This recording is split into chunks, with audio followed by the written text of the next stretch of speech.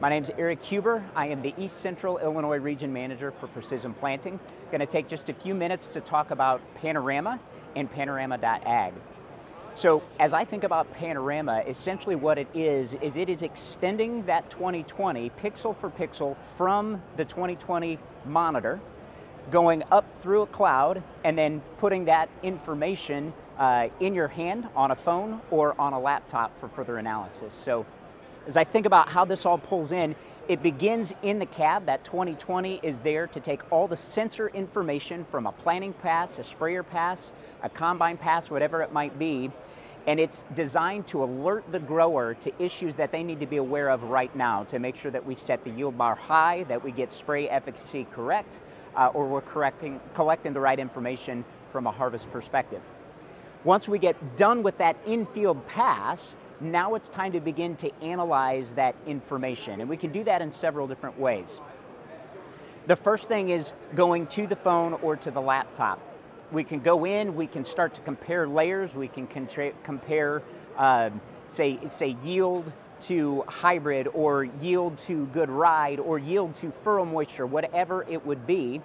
And that gives us the ability to start to tie that loop together and help us begin to analyze the decisions that we made at the time the pass was being done. The other pieces then that this allows us to do is we can collaborate with other cooperators that are out there. The first and probably the most important would be the dealer. So if we connect through a cell modem, that now gives us a near live feed to the cloud. If the dealer is brought in as a cooperator to that operation, they would be able to refresh the page, see exactly where that implement is, and start to see things like voltages, amperages, commands, configurations, and begin to help troubleshoot that process much, much faster. The other types of analysis would be being able to sit down and say, okay, did I operate the way that I meant to in this given field? How was this sensor doing? How was that row doing? And we can start to break down per row, per nozzle information to see how that piece of equipment is running. We can also then share that information with other advisors. That could be through an API, platforms like FieldView or John Deere Ops Center.